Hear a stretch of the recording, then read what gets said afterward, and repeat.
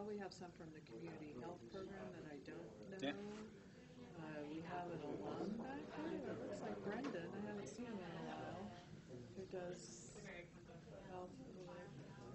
I was thinking you looked familiar. Welcome back. I think I'm on camera. You're on camera. All right. I think we are ready to start the introduction. It is noon. Welcome, everyone, to the Friday Transportation Seminar.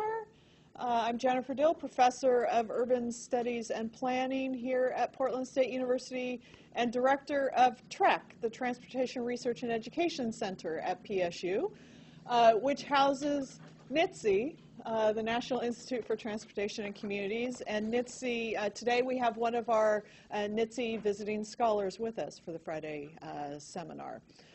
So without further ado, I'm going to introduce Dr. Brian Saelens. He's a professor of pediatrics and psychiatry and behavioral sciences at the University of Washington. He's also a principal investigator at Seattle Children's Research Institute.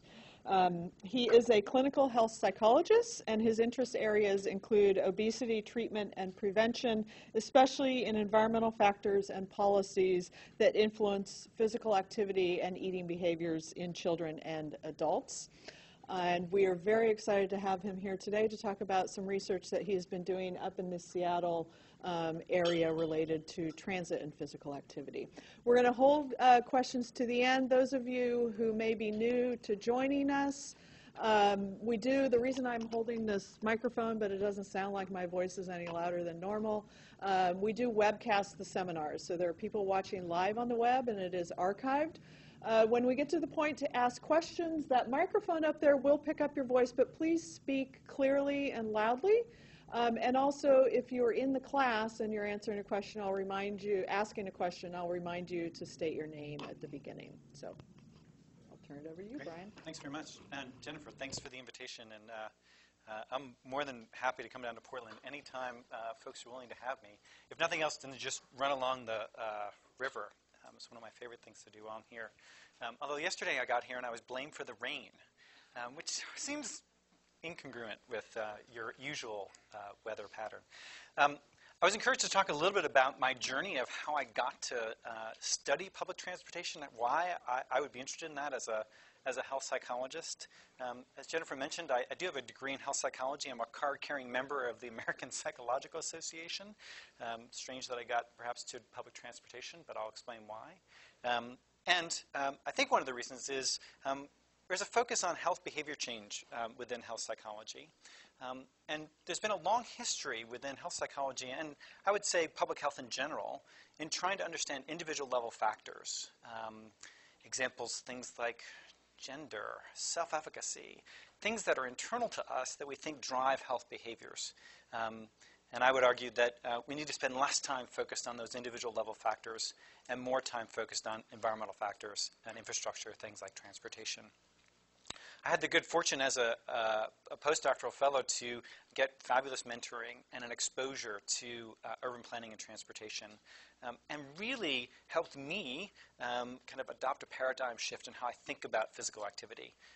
And hopefully you'll hear that as I present some of the data that we've been working on. It wasn't very far into an understanding of planning and transportation that I realized you guys are looking at the same outcomes perhaps as we are, and you're doing it better than we are because you have spatial data and you have spatial methodologies that you bring to it. So I think I'm still a researcher in practice. I've shifted a little bit of my work to being a little bit of a practitioner. And in fact, do a lot of collaboration with our public health department. And we give a fair amount of money through federal grants to jurisdictions to do transportation planning and to do land use planning. So an interesting part of my job. And so a researcher with a little bit of knowledge plus a part-time practitioner, which I think could be quite dangerous, but hopefully helpful. So today I want to talk a little bit about the rationale for why focus on public transportation within physical activity. Why would someone in physical activity be interested in public transportation? Review some of the evidence for the link between public transport and physical activity. And I say here with increasing confidence, I think we're getting closer and closer to a good solid evidence base about those relationships. And I'll focus on transit-specific physical activity, focus on studies that looked at transit users versus non-transit users in evaluating overall physical activity. And finally, I'll end with what we've done recently, which is looking at the same people and looking at their transit use over time and device-based transit-specific physical activity measures. I'll talk a little bit about the natural experiments we're doing around public transportation and then suggest perhaps some future work. These are a list, and a little bit of a dated list, though, of risk factors that are related to death in the U.S.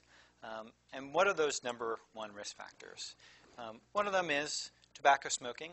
Still continues to be a high reason why people are dying and dying prematurely in the U.S. Then we get into things that are related to physical activity. High blood pressure, overweight, obesity, actual physical activity independent of those things, high blood glucose, and it goes down from there. One of the things I like to point out to my infectious disease control folks is that Ebola and other infectious diseases are nowhere close to this list because they don't kill thousands of people, at least in the U.S. So these are the reasons why people are dying prematurely. And also, if I put up the reasons for why people are ill, particularly in older adulthood, it would be a very similar list. It has to do with the health behaviors they engage in or don't engage in that are contributing to premature mortality and significant morbidity. So why focus on physical activity? Why is that such a highly prevalent risk factor for disease? These are rates from mid-2005, 2006, as well as 2007, 2008. The things in gold are the prevalence of adults meeting criteria for recommended levels of physical activity. And the current recommendation for adults is to get at least 30 minutes of moderate to vigorous physical activity a day. The things in gold are based on their self-report, how much folks are telling us how much activity they're getting throughout their day. And about 60% of the adult population reports getting that level of at least moderate intensity physical activity. Now, when you stick accelerometers on folks, and the red bars are from NHANES. NHANES is a nationally representative health sample, kind of demographically and economically representative of the U.S., you get much lower rates of actually people meeting recommendations. And in fact, NHANES, in these data, you have to have at least 10-minute bouts of activity for it to count towards moderate to vigorous. And if you do that, less than 10% of our adult population are actually meeting those criteria. So perhaps not surprising that this important health behavior is contributing to premature death and morbidity. Not a lot of folks are doing it. And in fact, I didn't actually include kids. Kids are meeting recommendations. Adolescents are less likely to meet recommendations, and it just kind of plummets in early adulthood and stays there throughout. So what are opportunities for physical activity? So we have a very low rate of people meeting recommendations. We have significant mortality and morbidity associated with being inactive and being overweight. So what are opportunities for it? Perhaps one opportunity is at your job. And so this is a publication in 2011 where folks looked at the metabolic equivalence of different job types and the percentage of jobs in the U.S. That actually were being physically active or not. So a MET is a metabolic equivalent, essentially kilocalories per kilogram per hour that you're burning doing an activity. However, jobs that were moderately active, about 50% of jobs in 1960 included moderate physical activity in them. By 2010, it was about 20%. And the rates of jobs that were sedentary or very light physical activity, including my job, I could spend most of my job sitting. If I didn't actually stand up from my desk, I work at a computer most of the day. I assume most of you spend most of your time working at computers as well. And when you do that, you see this precipitous drop-off over the past 50 years in the amount of physical activity folks are getting from their jobs. We don't see a lot of active jobs on the horizon either. It's not like we're going to increase substantial manual labor. This is probably going to continue to drop as we get more technologically advanced. So the job is probably not the place where we're going to actually increase folks' physical activity. Well, what about your home? I mean, maybe your home is a place where you can invest resources to actually encourage your family members to be more active. This is from a study where we, and I'll explain the method of this study a little bit more in detail later, where we had information about where people were throughout their day.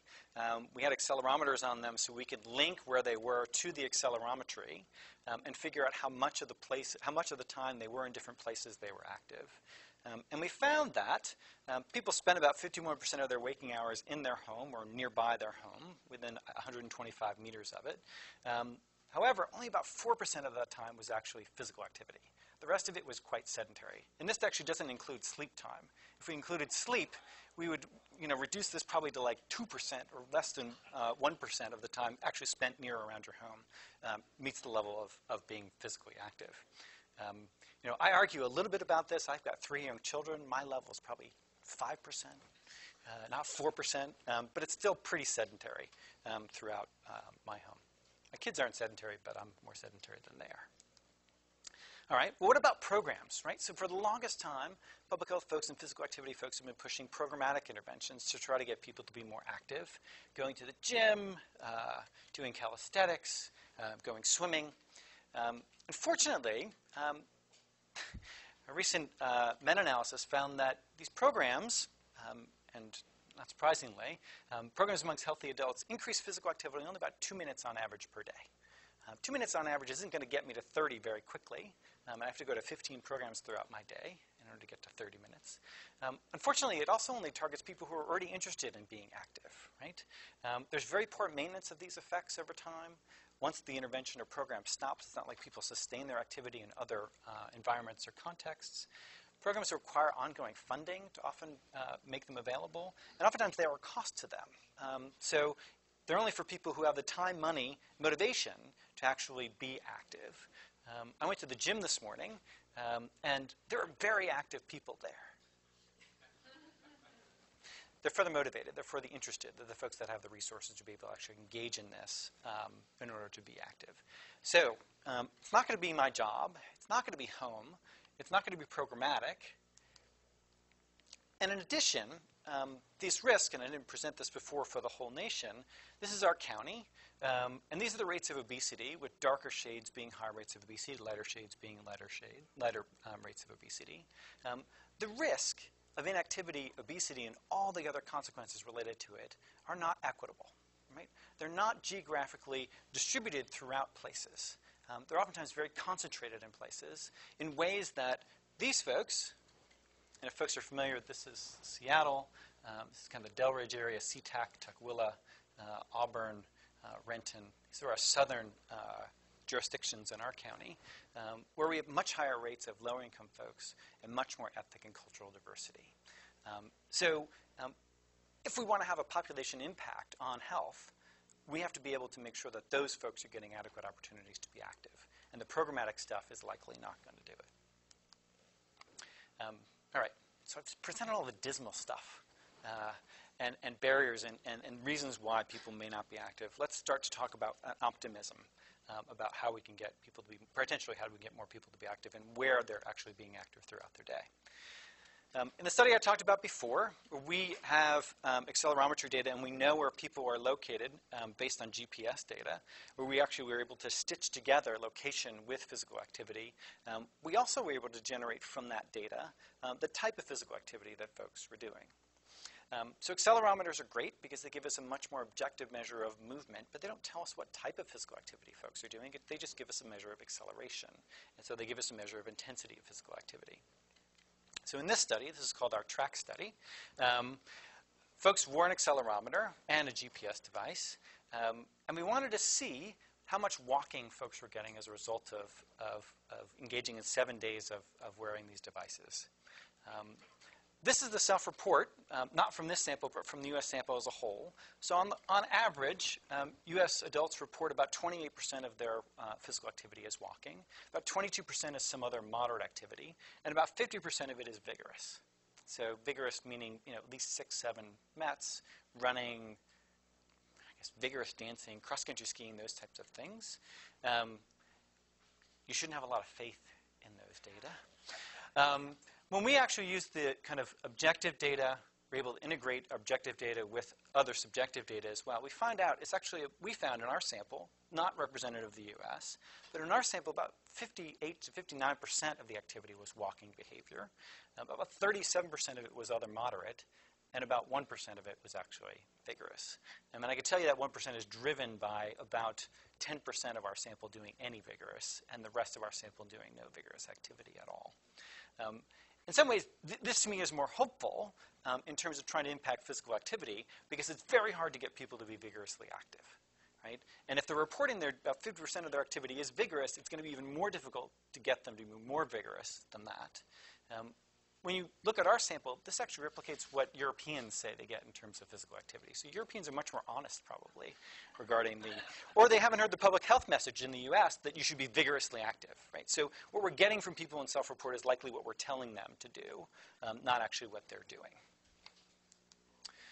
So, walking, an opportunity perhaps to get people to be more active and to meet that recommendation for physical activity. As I pointed out, we were able to look at location. And so we were able to look at location and type of activity within our track study. And we defined home as 125 meters around their home, so in their home parcel as well as around it. Their neighborhood is up to 1.6 kilometers around their home. We define that as neighborhood. We can have lots of discussions about how you define neighborhood. And then far from home beyond that radius. And what did we find? So there's that home data I presented. 51% of the time was spent at home. About 12% of the time was spent in that neighborhood, so that 1.6 kilometer buffer around their home. And about 37% of their time was far away from home. Now that's not very interesting. The interesting part is when they're in their neighborhood, they're doing much more physical activity than they are at home. So about 34% of the time they spend in their neighborhood was meeting the level of moderate to vigorous physical activity. And the far away from home was a little bit less time. This probably, we didn't break out work, this probably is associated with work. So the far away from home, at work being sedentary. All right, so we've got walking, neighborhood. We know that people actually are willing to walk in their neighborhood if things are close to them. Right? So this is an infographic based on the 2009 National Household Travel Survey. And we find that you look at different land uses in neighborhoods. If they're proximal, people are much more willing to walk to them. About 46% of people, if a church or school is within a mile of that, they're walking. Shops, businesses, employment, trips to social or recreational fun by walking. Again, much higher percentages of walking if it's proximal. Makes sense. What this slide doesn't include, though, is public transportation. Right? So these are destinations that are close by, that are terminal destinations. But I would argue that we actually should start talking much more about public transportation as a way to understand more about physical activity. So why focus on physical activity in relation to public transportation? Most trips, a lot of trips that you take, are certainly beyond a mile or a half mile from where you're willing to go. And the likelihood that you're going to walk to those destinations is close to none. Right? So I live 7 miles from my house. I would love to walk to work every single day. I do not have the 2 hours it would take me to get to work by walking or jogging there. We think that public transportation often involves at least 1 or 2 walking trips to get to and from that access.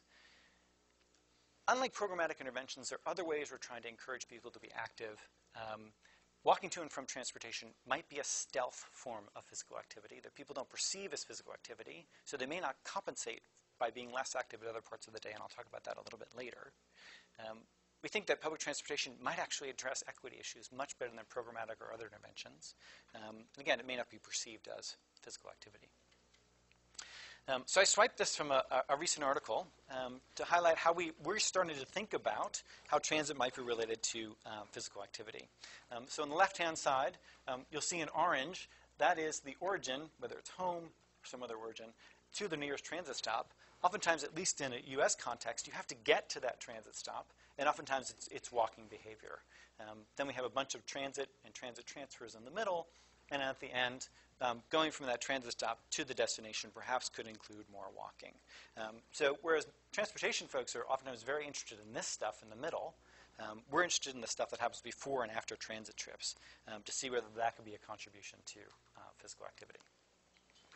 So we have a bunch of different design options to try to understand the relationship between transit and physical activity. And I want to go through a bunch of studies that have used these design options and to talk a little bit about the threat to the conclusions of them. And let me talk about what those threats might be. So the first set of studies I'm going to talk about has to do with, well, how much activity is related to specific transit behavior. So if you were to sample and do intercept surveys at transit stops, you can get an estimate of how much and how often people are walking to and from transit to try to get a very specific estimate of how much, on average, people get in terms of physical activity to and from transit. You can compare users and non-users and see whether your users get more physical activity as a whole than your non-users. However, those two designs suffer from two things. One is the potential for self-selection bias. Right? So transit isn't also randomly distributed throughout your geographic area. It's in certain locations. It co-occurs with other locations, with other things in those locations. And it could be that, well, if I'm a transit user, I'm also perhaps selecting my neighborhood for other characteristics that are associated with transit use that also make me more physically active. Right? So you have the potential of misinforming whether increasing transit service or changing transit infrastructure would impact physical activity without better understanding what that third variable confounding could be. The other problem is if you just look at transit users and non-transit users, you don't know whether the transit use is driving that behavior and or whether there's substitution for transit behavior on other days in physical activity. And again, I'll talk more about how we're trying to address those threats, the conclusions that transit might be driving physical activity. So let's start with the estimated amount of walking or physical activity that folks think is believed related to transit behavior throughout their day. So this is a study from Besser in 2005. They used NHTS 2001 data. And they estimated how much walking was related to transit use on a day-to-day basis. And they found in bus and rail about 23 to 24 minutes of walking behavior was associated with transit use. And here is where they address some of the issues of equity or inequity. Higher rates of walking behavior amongst folks with lower education levels. They found the same thing for income. So folks with lower income, lower education were actually walking farther, spending more time walking to and from transit, perhaps doing more transfers within transit that are contributing to more walking behavior. So again, if you looked at more recent data, it's actually a very similar group of authors that looked at the 2009 data and found a very similar thing. About 29 minutes of walking was directly related to transit, or at least on the days that folks were taking transit. And that varied from 0 to 4 minutes up to greater than 95 minutes of walking related to transit. Those folks are really walking a lot, getting a lot of activity as a result of taking transit. But the median was about 20 minutes, somewhere in here. So a fair amount of physical activity. And when you think about 20 minutes, that's 10 times what you're getting from programmatic interventions on a daily basis. It's quite a substantial amount going towards that 30 minutes of moderate to vigorous physical activity on a given day. This is a study from Montreal where they actually had travel data from, I believe, over 169,000 respondents for one-day travel logs. And they didn't actually look at amount of time, but they looked at distance that people were walking and then simulated that using, I think, about 3.4, 3.6 mile per hour walking speed. And they estimated different levels of walking time associated with different uses of different types of public transportation, ranging from city bus, which was a little bit lower, to commuter train, where folks were getting the recommended level of physical activity independent of other behaviors by just taking commuter train on a daily basis. Other folks have looked at specifically light rail transit to see whether there's folks are walking to and from that and what kind of distances or amount of time they're spending being active as a result of going to and from transit, ranging from an average of a quarter mile up to more than a half mile that people were taking to get an access to and from transit. Now again, the nice thing about transit behavior in walking is that's only one of those trips. And oftentimes people are taking 4 trips if they're taking transit throughout the day. So if you commute to work by transit, you're walking from your home to a transit stop, taking transit, working from that transit stop, the terminal transit stop, to your workplace, and then back again, right? So that's 4 trips. If you accumulate that throughout the day, you're getting very close to the recommended level of physical activity. All right, so we think that there's at least in areas where there isn't a lot of park and rides, about 15 to 20 minutes of physical activity that we can ascribe to transit use. But does that translate to more physical activity for transit users or not? So I'm going to go through a bunch of studies that have actually tried to examine that. This is a study that Leonard published back in 2007, where they were interested to look at people that were commuting from New Jersey to New York City. And they had a sample of folks that commuted by train and of folks that commuted by car, very demographically similar. They actually had them wear pedometers for, I believe it was 7 days, could have been up to 10 days. And they found significant difference between folks that were taking train and car. So their transit, and again, we don't know whether it's specific to their transit use, but our train users were getting much more activity than our car users. We did a very similar thing with our study, but instead of just looking at one area, we looked at a bunch of different areas to see whether built environment interacted with transit use to relate to physical activity. So let me walk you through this slide. On the left-hand side, these are unadjusted for any kind of demographic variables or built environment variables. And we see that folks that were infrequent transit users, less than 50% of their commute to work trips were by transit, versus frequent transit users, where more than 50% of their work trips were by transit, had much higher overall physical activity than folks that weren't transit users at all. And it was about 5 to 7 minutes per day. Now again, the frequent transit users, even those folks didn't take transit every day, and these were accelerometry based on 7 days. So it included weekend days, and so that's why this estimate is slightly lower than the amount of time we think is related to their specific transit use. When we broke out our sample into folks that lived in high walkable neighborhoods versus low walkable, that's the built environment, we found transit still was driving a higher level of physical activity, even after adjusting for demographic variables as well. It was actually even higher in our low built environment areas than in our high built environment, our high walkability environments. So we find that transit users were getting more activity overall than non-transit users, regardless of where they lived. Recent evidence review found about 27 studies that looked at the link between physical activity and transit. And they found between 8 to 33 minutes of physical activity was associated with public transit. And most studies found it was that 12 to 15 minutes per day. About 10 to 29% of the study's populations who were transit users actually met that 30-minute recommendation just by taking transit. They didn't do any other activity throughout their day in order to meet that recommendation.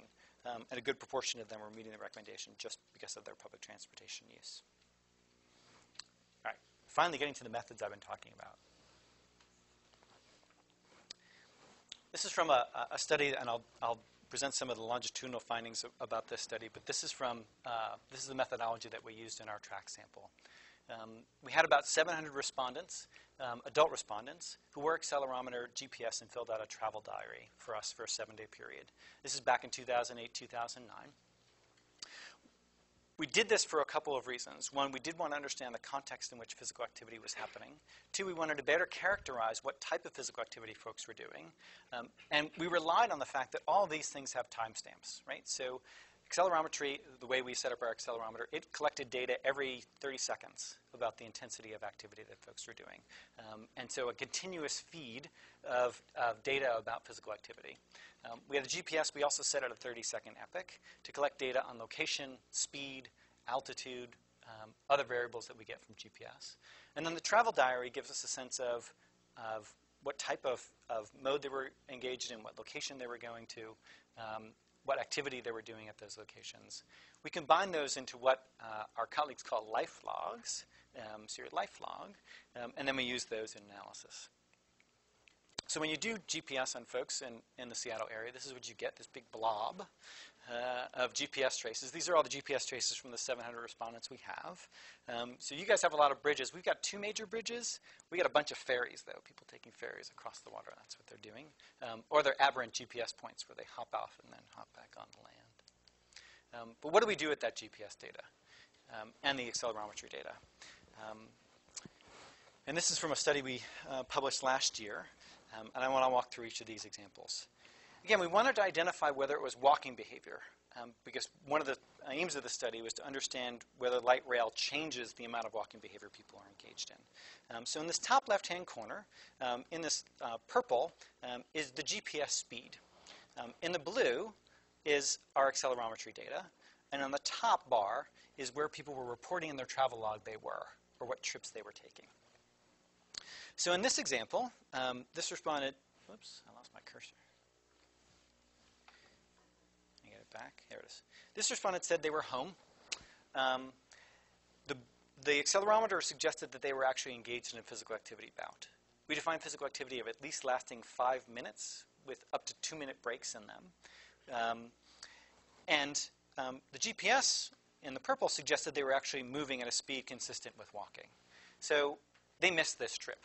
This is a trip they took out from their home. They went somewhere in their neighborhood. They came back to their home. They reported they were at home, but in fact they were actually walking in their neighborhood. And the GPS and accelerometry suggested that was true. In this second example, we lost the GPS. Right? For some reason, we didn't have GPS data. Either they were walking or outside, or they were in their house, or some other reason we did not have GPS data for this particular bout. And my cursor isn't walking consistently, so I'm going to actually use the pointer. They said they were home, but actually they reported a walking bout. The accelerometer suggested they had a walking bout, so we considered that walking as well. So we didn't have GPS data, but we had information from their travel diary suggested that they were actually walking, and the accelerometer suggested they were walking as well.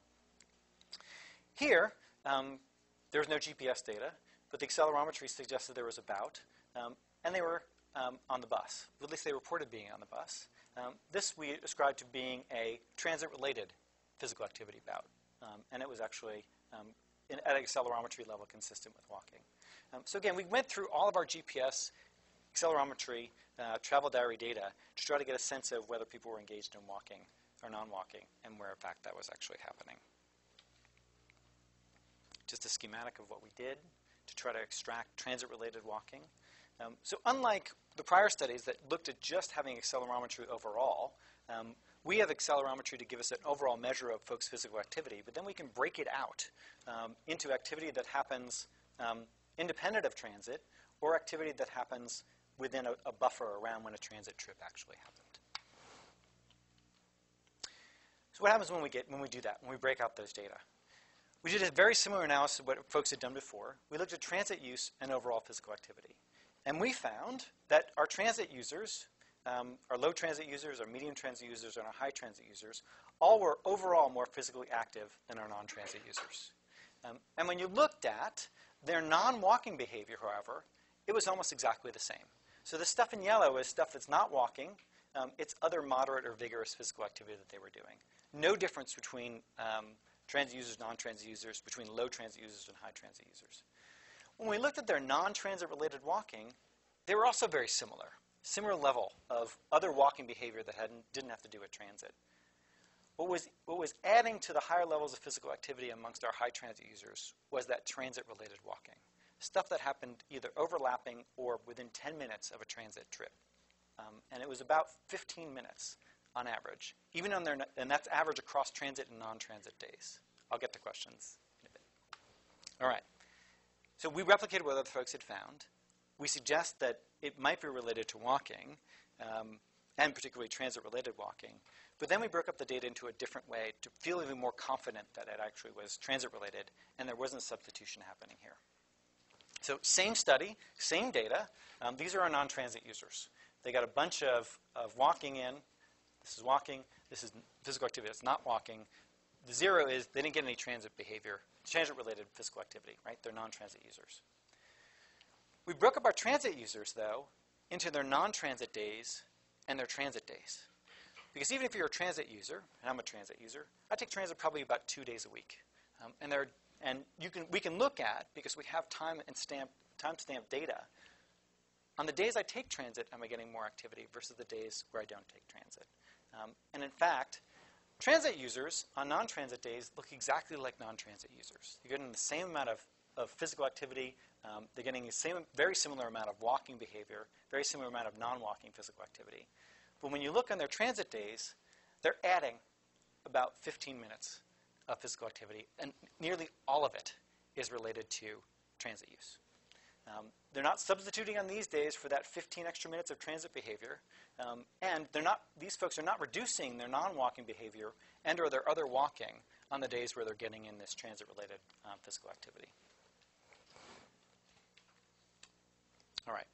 I've got about 5 or 6 more minutes. I got to cruise through some things. All right. So our current work, I'm going to describe 2 studies that we have currently ongoing. And we hope that these studies start to better address whether changes in transit infrastructure relate to changes in physical activity. Because the reality is that's what our policymakers want to know. Right? They appreciate the distinction between cross-sectional studies that I've just described. And, well, Dr. Saelens, does that mean if we change transit service or change transit infrastructure that people are going to be more active and we'll get a public health benefit as a result of that? So one study I alluded to before is our TRACK project. This is a study we started back in 2008. We call this a natural experiment in which an environment is changing substantially. You folks have had light rail for a very long time. We've only had it for 4 or 5 years now. And we only have one line, a single line that goes from our airport to our downtown area, but passes through a residential area. One of the greatest things about, at least from an experimental design perspective, natural experiments is we address some of the concerns about residential self-selection. So in this sample, we're trying to understand more about the impact of light rail on walking. But our cases are adults that live within 1 mile of our future transit stations. And our controls are adults that are similar demographically and in terms of their baseline built environment, but they live farther than 1 mile, but within our county. So a case control study. In this study, we got some attitudinal psychosocial survey data. As I described before, we got 7 days of accelerometry, GPS, and travel logs. We had about 700 participants at baseline, and 3 to 4 years later, we're still analyzing this data. We still have over 500 of the same participants. So this is a longitudinal cohort study, not a serial cross-sectional study. These are the same folks who are either living near those light rail stations now or folks that are farther away. Some preliminary data. This is the first time I've actually presented on some of our preliminary data. We hope in April to have this fully explicated in a conference. One of the first things we did was we wanted to see whether the walking that was near the light rail station actually changed from before the light rail to after. So this pre is in 2008, before the stations opened. This is only our cases. These are only our cases that we're looking at here. And post is 6 months to a year after the light rail opened. One of the things we did is we went back to these folks the same time of year. And in fact, 90% of our sample, it's within 2 months of when they got their baseline data. That's the month we got their post-1 data. Folks that live between 0 and 1/4 mile from the station actually increased their walking near the light rail station. So within a 1/4 mile of that light rail station, their amount of physical activity actually increased. The folks that lived a little bit farther away, not a lot of change. And folks that live even farther away from the stations, not a lot of change. Now, perhaps surprisingly and unfortunately, their overall daily walking, independent of location, actually stayed the same in folks that lived nearer to the light rail stations, but actually decreased when they were farther away. So we'll see whether that trend continues. One of the things that is happening with this sample is it's getting older, right? And we saw from the original data that as you get older, you get less active. I hope our conclusion isn't that light rail protects from declines in physical activity, but in fact might be the conclusion we come to based on the 3 or 4 year data that we have. All right. Another study we're doing was we're studying the impact of bus rapid transit, and we can argue whether this is rapid actually in our city or not. Our city now has 6, or our county has 6 bus rapid transit lines. 4 of them opened before we got to them, but 2 of them didn't. So we're studying the impact of the E and the F line on the amount of physical activity folks are getting around those lines. And we're encouraged by the increase in ridership. We see some from regular bus service along those lines to the BRT ridership service. Our service is actually meeting expectations in terms of increasing service, with the exception of the service in Bellevue, which is not a place we should have put bus rapid transit anyway. So we're studying the ENF line. We're trying to understand more about the exposure of BRT and its impact on transit use and physical activity. But in addition to infrastructure changes, we also have a social marketing campaign that our Metro Transit Authority is implementing called In Motion. So we're trying to understand the synergies between our In Motion program and the infrastructure change toward a bus rapid transit system on transit use and ultimately physical activity. If folks are familiar with In Motion, some of the things that they do, a lot of flyers, a lot of invitations for folks to join In Motion and get incentives to actually engage in more transit behavior. You can sign up. You get rewards and incentives for doing non-motorized trips, or at least non-driving trips. So overall, I think we have strong associations and even better kind of research designs to suggest that public transportation is driving people to be more physically active. I think soon we'll have more evidence about the shifts in public transportation infrastructure and whether that impacts and changes physical activity, which again is important, particularly for policymakers who are making decisions about infrastructure and public health. We still, I think, need more evidence about making the healthy choice the easy choice, and perhaps trying to figure out how we can make public transportation a more easy choice for folks, and the interactions between public transportation and programmatic interventions. The example that I often use is the example that I have from my employer, who tries to incentivize us not to drive. I don't know about PSU and what incentives you guys get to not drive, but there are a bunch of things that my employer does to try to encourage us to not drive to work. One of them is we have bike cages inside our building to be able to lock our bikes up. We have locker rooms in our buildings with towel service, a key critical component to encourage you to drive. And we have free access to zip cars, so if I go to work by transit or by bike or by walking, I have available to me zip cars I can take to go to other meetings throughout our county and our city. We're given, although this is changing this year, we're given free transit passes. They feel like they've gone overboard with that now. They're charging us a little bit of money for our transit passes. Folks are given free bikes if they're willing to commit to commute at least 2 times a week by bike. We get free tune-ups with a mobile bike service, and there was actually a mobile bike service that opened just across the street from us. He loves to see us, and we love to see him. We also get paid not to drive to work. So it's $4 a day in my paycheck if I don't drive to work. It's $12 cost to park if I do drive. I did the math one day. It's about a $25 to $26 differential per day for me to drive versus take transit. And the time difference isn't monumental. It's about a difference of 40 minutes overall. And I'm likely impacting my health substantially by that choice that I make in the morning, how I get to work. One of the things from our In Motion program that our Metro is putting on, when you walk it, you rock it. To acknowledge all the wonderful folks I get to work with, my research staff that collects all these data, other investigators at Seattle Children's as well as the University of Washington. I get to play with public health colleagues, which is just fantastic to see this stuff on the ground, doing implementation of policy and systems change, which is great, as well as our funders and other investigators at other institutions. I think that's it. Thanks very much.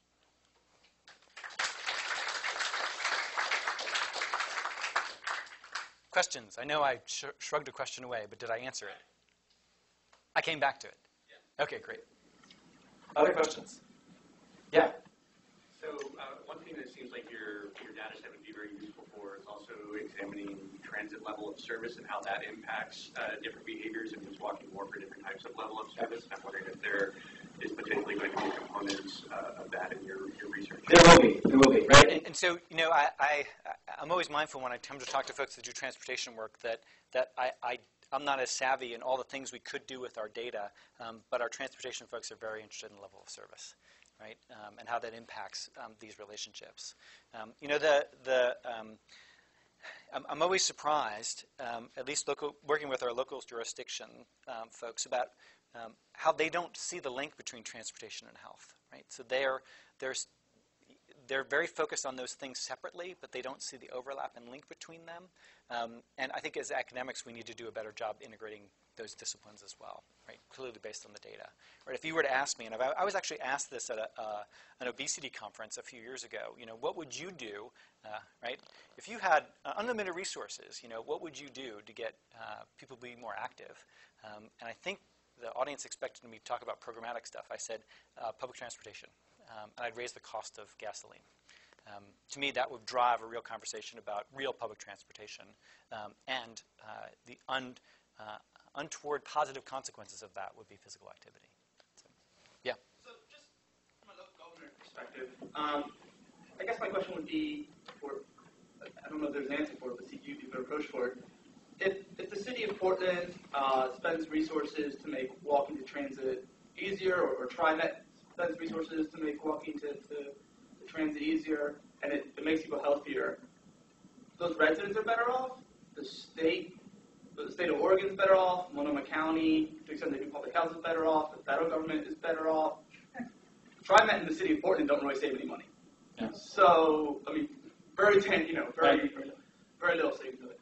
So, how do we convince those bodies that do save money to say, hey, instead of spending more directly on doctors, why don't you just give TriMet $1 million or give the city $1 million to build sidewalks? Yeah, it's prioritization, right? It's prioritization, and I don't have a good answer to that, other than to continue to kind of provide evidence about this link, and to, I think in healthcare, it's very hard to kind of line up payers and people who are suffering the consequences of that pay and not paying. That said, I live in a city, you live in a city that's quite progressive in this kind of thinking, and I think we need to, as researchers, provide more evidence about, okay, what are the consequences of these things, and then determine costs as well, right? So one of the things we're doing with our BRT, and we're strongly encouraged to by health reviewers, which is great, is that you actually do a cost-benefit analysis of that. So, okay, so BRT is a lot funded by federal dollars, federal transit dollars. Let's look at the cost improvements, look at the cost benefits, and the negative consequences perhaps of transit on costs, and present to policymakers that information, right? So, because a lot of them will say, yeah, those transit improvements will be great, but they cost so much money. What's the health benefit of that? And or how can I take that back to constituents? And who else has to pay for it? And maybe it is idealistic of me to think that ultimately, if we start to make those links, we'll actually bring health organizations and people that actually have to pay health care costs into the conversation. Yeah. That's kind of linked to the question I was going to ask, which was, it seems like a major benefactor would be the employers, because they're the ones who are often paying for health care. And I was just wondering if you'd seen any reports or even marketing that is targeting, instead of the transit users, but targeting businesses or employers to say this is the potential savings per employee that you have if you get someone on the bus. No, that's a great question. I have not seen that. I mean, the last thing I ended with is, this. I think what we have to do is understand the relationship or interaction between infrastructure and transportation level of service and programmatic interventions that are trying to get people out of their cars. And one of them could be work-based. What I didn't say about my work is the reason we get incentivized to not drive has nothing to do with health. It has everything to do with my institution sits, and I'm physically not at the main location, but the main location of our hospital is in a very wealthy part of town, and that community resists any expansion, right? So they do not want parking lots in their neighborhood, extra parking lots. So Seattle Children's is committed to having less than 30% of its staff commute to work by driving by 2030. That's a very aggressive goal. The only way they're going to get it is by heavily incentivizing staff not to, and disincentivizing driving. I mean, we have a very smart sustainability and transportation department, right? They escalate parking rates every single year. They use that money to subsidize the payment for not driving. I've not seen good studies that have actually looked at that from a worksite perspective, right? And I've asked our transportation folks, you guys need to document how much health savings you get because your folks are taking transit and walking to and from it. And they self-insure. So they know exactly how much they're paying or not paying. And I bet you they're saving a whole lot of money. If you haven't done the math yet. They need to. Yeah. I think one of the challenges to this, and maybe this gets back to Steve's point, is that at least in this area, the higher income neighborhoods are the ones that are closer in and have access to transit. And it tends to be that the lower income neighborhoods are further out. And while they're more reliant on transit, it doesn't serve them as well. And so there's this really, interesting tension between how do we get the service to the people who need it the most, and then how do we continue to incentivize the people who can afford to drive and pay for parking. Right. No, exactly. I mean, we have the exact same problem. And in fact, it was last August we had a proposition on our ballot because our bus service and our bus agency is just losing money hand over fist, and actually the county as a whole voted against the proposition to raise more funds for them. Now it turns out the economy improved and they didn't really need those funds, which is also damning for that agency. But recently, the city of Seattle itself had a vote to try to supplement transit service within the city, and that passed. So you're going to get increasing inequities because you have more wealthy folks that are living in Seattle that are going to get better bus service. They're going to take transit. Their health is likely to improve as a result of that.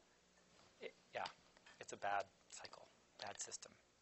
It's because the people who are incurring the costs, the medical care costs, aren't aligned and with the people who are doing it. And we're not doing a good enough job with affordable housing. Nope.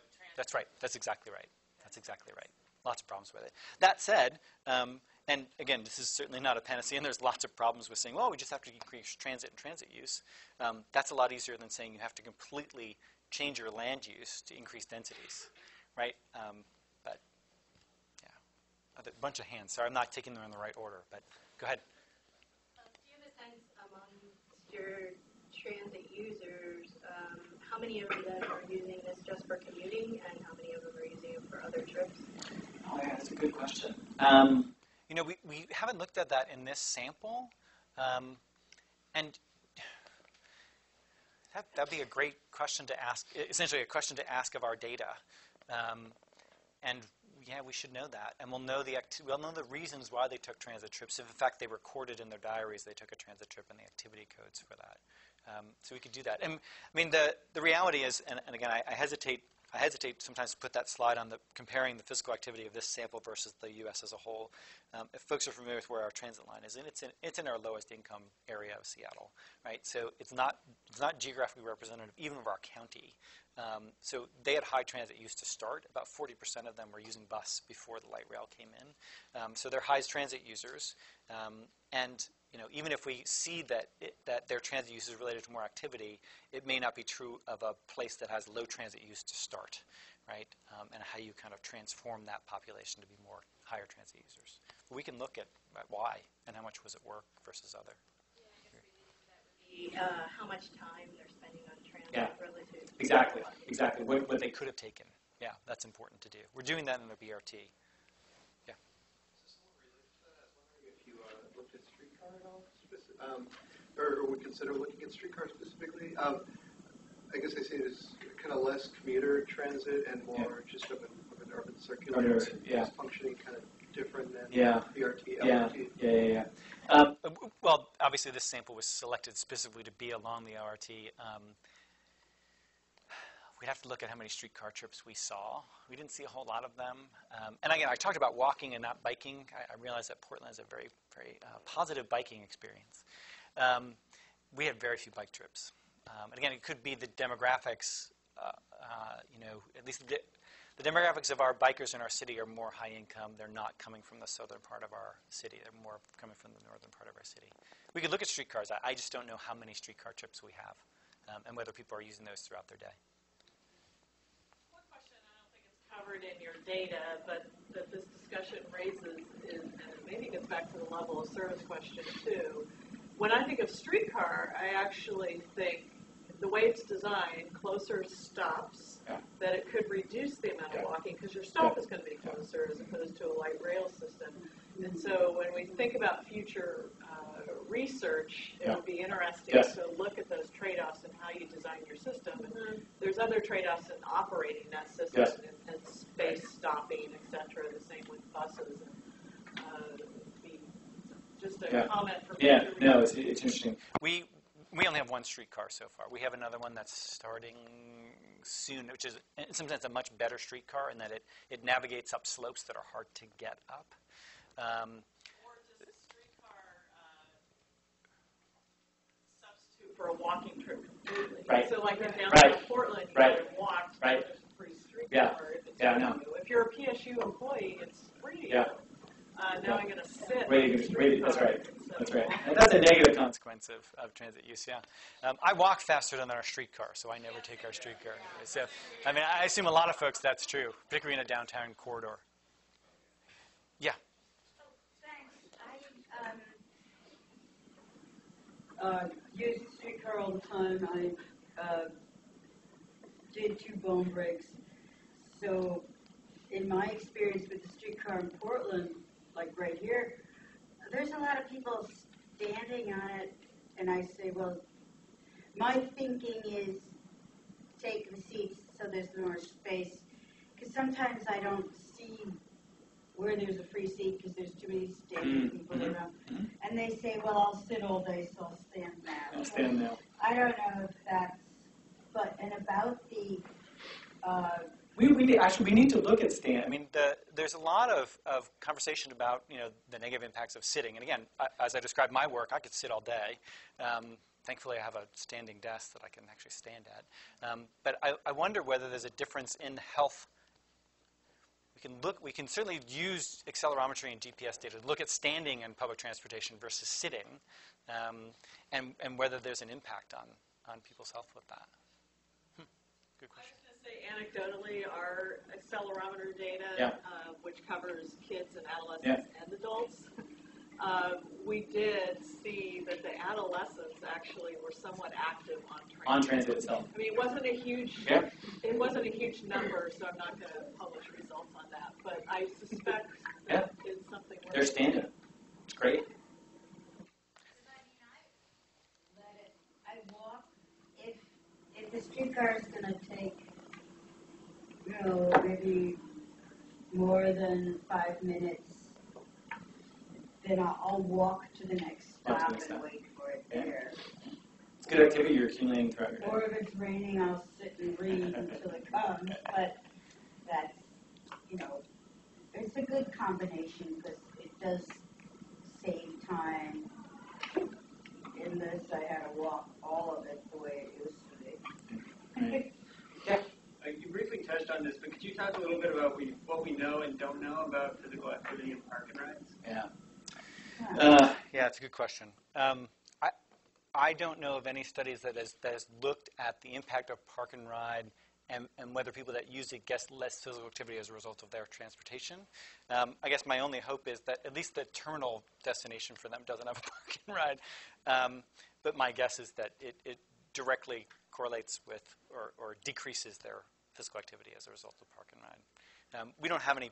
We have one park and ride along our light rail system.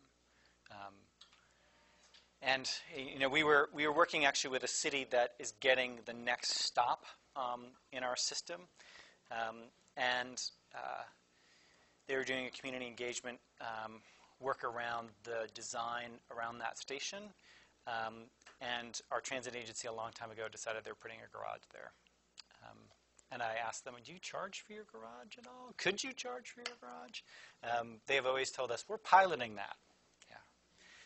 I mean, the worry is not only that people are driving to it and they're not getting activity as a result of that, but it actually probably makes less positive the pedestrian experience around that for the people that don't have to drive to get there. So, if you had to make the decision of, am I going to cross this really busy street where there's going to be 600 people trying to get into a parking lot at 7 a.m., you're probably not going to do that. So, two untoward effects of park and rides. Go ahead. You're it. Okay. I really users and then the transit users with that additional 15 minutes of activity 2 days a week. That's a great slide.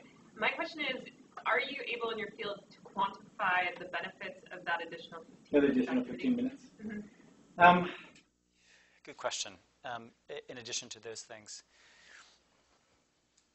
if it helps people get above that 30, there probably is a quantifiable benefit.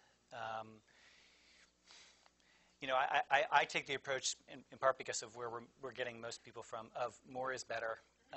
The limit we had on our metric of physical activity was at least a 5-minute bout. We didn't do 10 because there's a fair amount of debate about whether it needs to be 10 whole minutes contiguous of physical activity. I guess my reading of the data on physiologic benefit is if you're accumulating 5 to 10 minutes more each day, most days, there's going to be a physiologic benefit to that. I mean, probably even independent of weight loss, right? So that's not probably sufficient to, for example, if you're trying to lose, that's not going to do it. You're not going to lose weight by walking to and from transit and doing that. But if it's accumulated, you're having cardiovascular benefits from that amount. I always think about it on a programmatic side, like yeah. What is over the individualized marketing campaign is, like the emotion stuff. Yeah, like that extra 15 minutes will result. Yeah. Yeah, but you can make that claim.